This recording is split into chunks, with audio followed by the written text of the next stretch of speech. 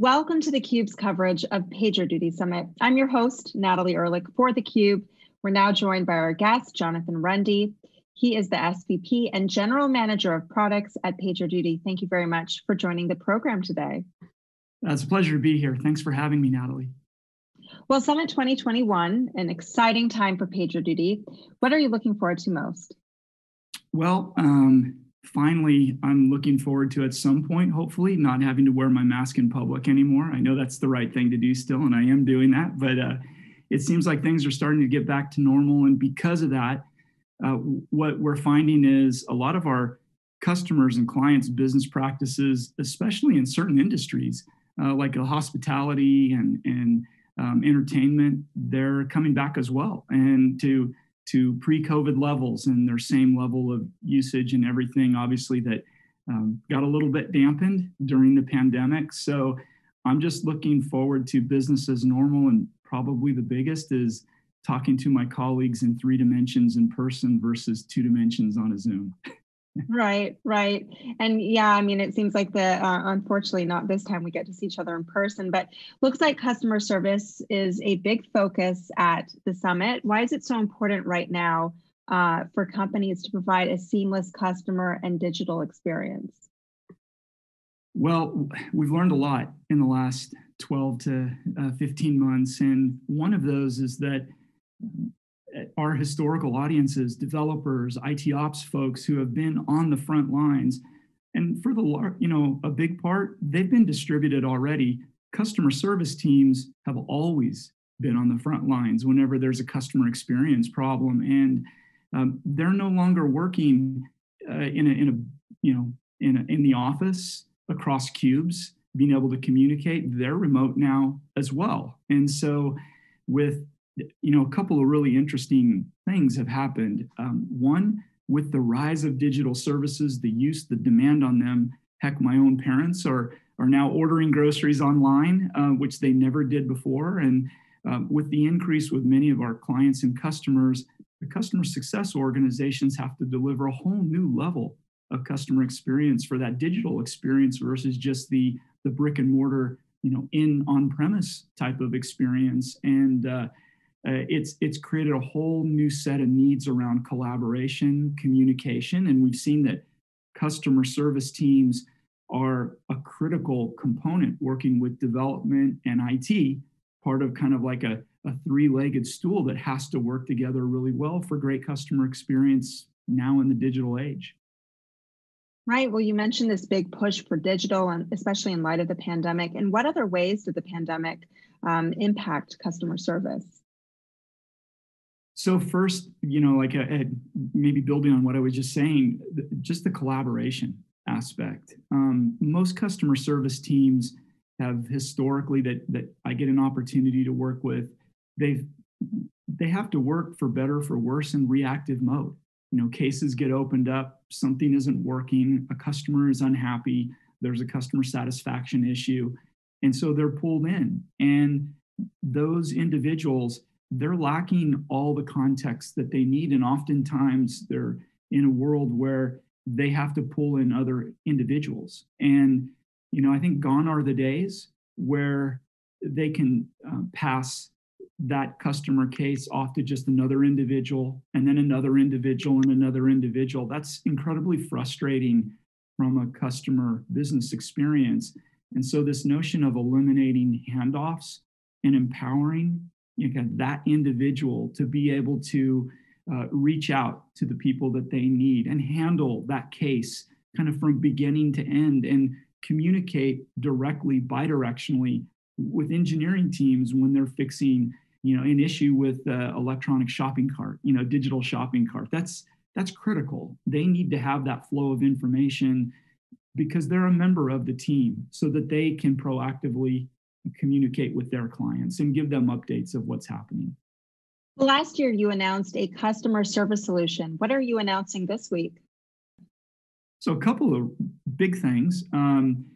We've recently just made available kind of like a complete in-context experience. Our PagerDuty for Customer Service app for Zendesk and upcoming with Salesforce. It's really all about an agent not having to switch out of their help desk, their contact center environment. They can get all the information they need in their world without having to move to other applications. They can instantly know if there's a really important issue in the back office with the systems, with the digital services that they need to be aware of. So we have a whole new set of PagerDuty for customer service products that we've made available. And then also a couple of different options for our customers and how they can consume that. We have a professional version and a business version. And really the difference between the two is if you want your customer service agents to really have full case ownership, to be able to be empowered to do everything, pull in the folks that they want to, they can do that in the business version of our package. Mm-hmm. And how and why should DevOps and customer service work together, in your opinion? So historically, I've always felt that, many times engineering teams will identify, because of monitoring and many other technologies that they're using, they'll understand that there is something that could be customer impacting, and they'll work that diligently. Unfortunately, it's been more of a kind of a stakeholder relationship only with customer service. Yes, they need to know about it. But what we've really worked towards is making sure that customer service is not just a stakeholder, they're an active participant. Because issues can be identified from customers on the front end or proactively by issues that are identified in the back office. So, being able to be right in the center of the customer world is super, super critical. Right. And when you look at the next year and even, the next 5 years, what are you most excited about?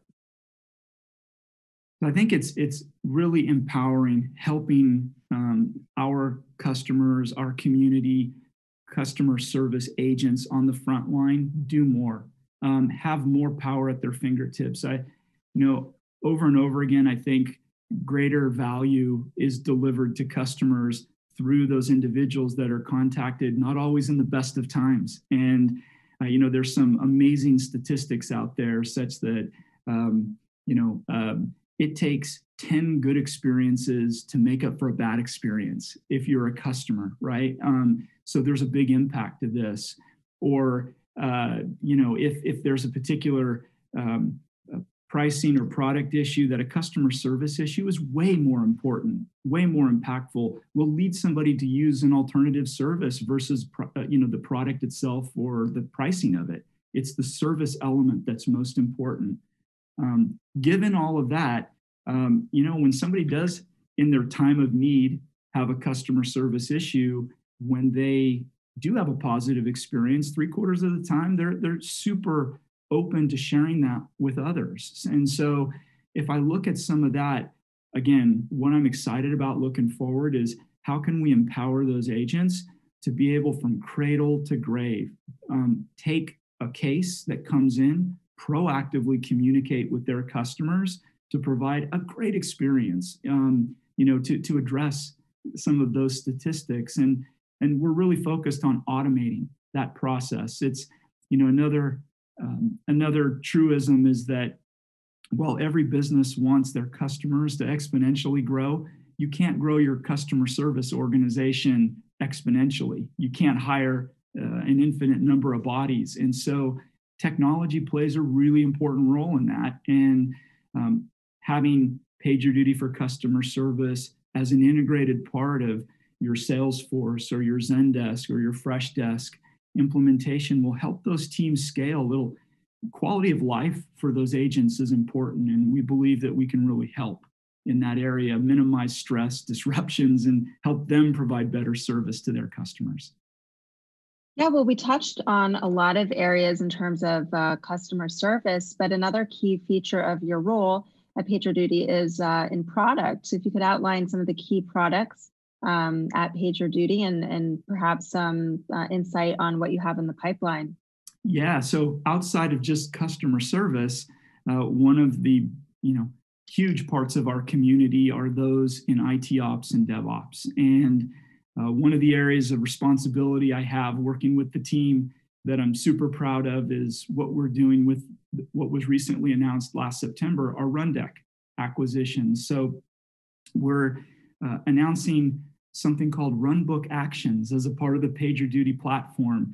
Think of it as a very simple, safe level of automation that every DevOps team can use to better address issues and kind of eliminate a lot of the toil and manual activities when they get pulled into a major event. And so we're releasing this new add-on product, very excited about it. It's the first introduction of our Rende technology, new as a part of the integrated within the PagerDuty platform. So the reception we've gotten so far in early days has been tremendous.